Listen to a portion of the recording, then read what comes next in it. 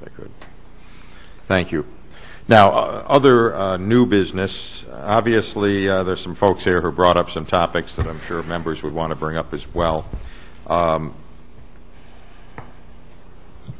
of them is Mr. Moot, and on the broader topic of code enforcement. I had a couple of thoughts on that because I just learned this evening about his driving, which obviously is a matter of great concern at any time of the year, but on the eve of school opening, it's even worse. My understanding is that he was cited for unlicensed operation. That's correct, Mr. Mayor. Okay. And my understanding is that he had to leave his car on the curb and then promise not to drive it. What would be the procedure if he were caught again? If you want to use the mic, Chief, you're more than welcome.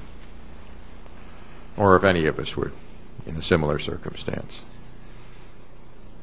I'll speak to the broader, anybody that is stopped. If the vehicle is in a legal spot and we don't have some exigent circumstance to tow it, it's not towed. My understanding of the events over the weekend was the gentleman was cited, the vehicle was legally parked on a city street, and the officer watched the vehicle for approximately a half hour, at which no time did he return. I understand it has been moved now, I believe, to the Washington Street Plaza. That's private property. The city, the police don't regulate who can park there. But if he's caught again, obviously, you start the building blocks. He could be held on police cash bail for the violation, at which time he would appear in city court the following morning. I can't speak for the judge, but I would find it hard to believe that he would be incarcerated at that point after initial arraignment. Mm-hmm. But every circumstance, can be. Well, how about this for starters? We obviously, when you pull someone over, you know who their insurance carrier is. I know they have a 3-digit number right that assigns them to an insurance carrier. I suspect the carrier would be, if they were informed that the policyholder and registrant of the car were an unlicensed operator and had been cited for such, they might want to reconsider whether they want to hold that policy society. And in this case, it isn't a question of just some trash. It's a question of behavior that poses some threat.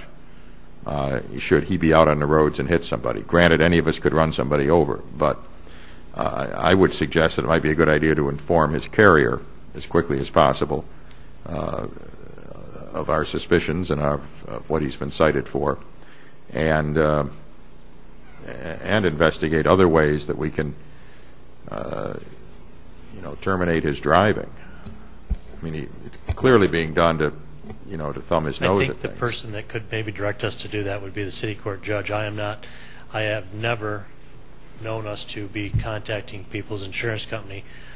If it's legal to do it, I will comply. But I don't know whether that is legal or not. I mean, if you have information that, why wouldn't they want to know that? I would, if I was insuring somebody. I would want to know it also. I'm just not positive that we have the legal authority to do that. I will find out. Mr. Mayor, I agree we need to do something with this, but if we take his insurance off, and they take his insurance off, and he decides to just keep on driving, and he hits someone, who's going to take care of that bill? Well, I think if he continues to drive without insurance, that steps it up to another level of crime. That's an unclassified misdemeanor. That obviously makes it more serious than simply not being licensed.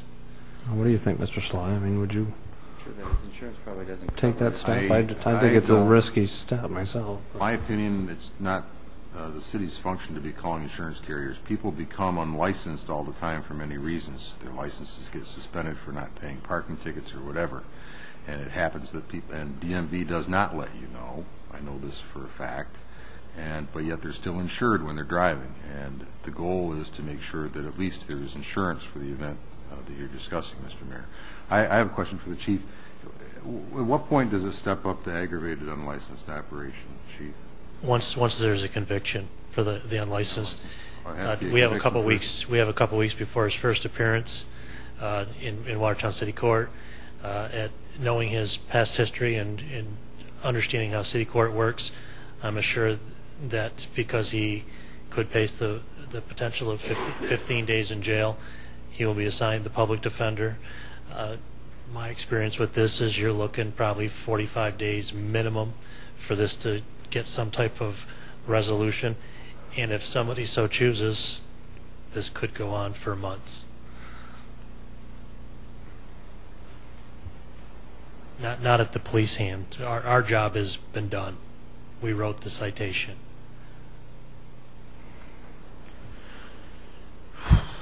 What happens if, in the meantime, before he goes to court, he drives that car and you stop him again? Does it? He will be cited again. I had a conversation about this late this afternoon. I called the on-duty supervisor, advised them that there was more reports of him driving. I said that under the circumstances, if they had reasonable cause to tow the vehicle, they were directed to do that. But it's a citation offense. That's how we've always handled it, and that's how we would handle anybody, any citizen of the city of Watertown or driving in our city.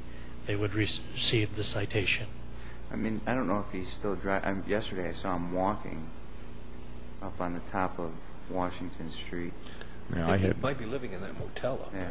there. the former City Line Motel. I wasn't aware till this evening that he was driving or that he had been cited over the weekend. I would suggest that, given and this has been pointed out by Mr. Sly, this is a circumstance that defies conventional legislating, but I would suggest some consultation with a DA or something as well as to how far you can go, as to whether or not this is if there's anything beyond V&T law that if he is picked up again, whether it's endangering the welfare or something like that. I mean, I don't. Once he appears in city court, the city court judge could order him not to drive, and being a I don't know. lawful order, then we might be able to look at contempt. I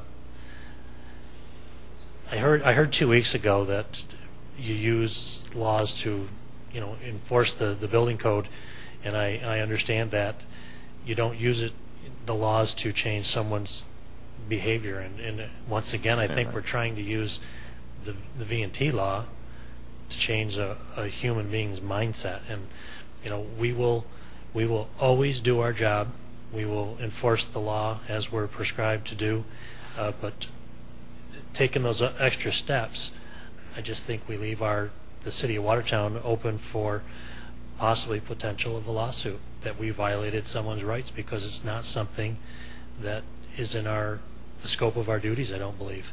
Well, did he lose his license before? That's why he has a permit now? I'm going by memory here. I believe there's a motor vehicle accident, at which time the police investigated it. They did a motor vehicle referral. That is where we, most likely because of advanced age, requested that he be retested.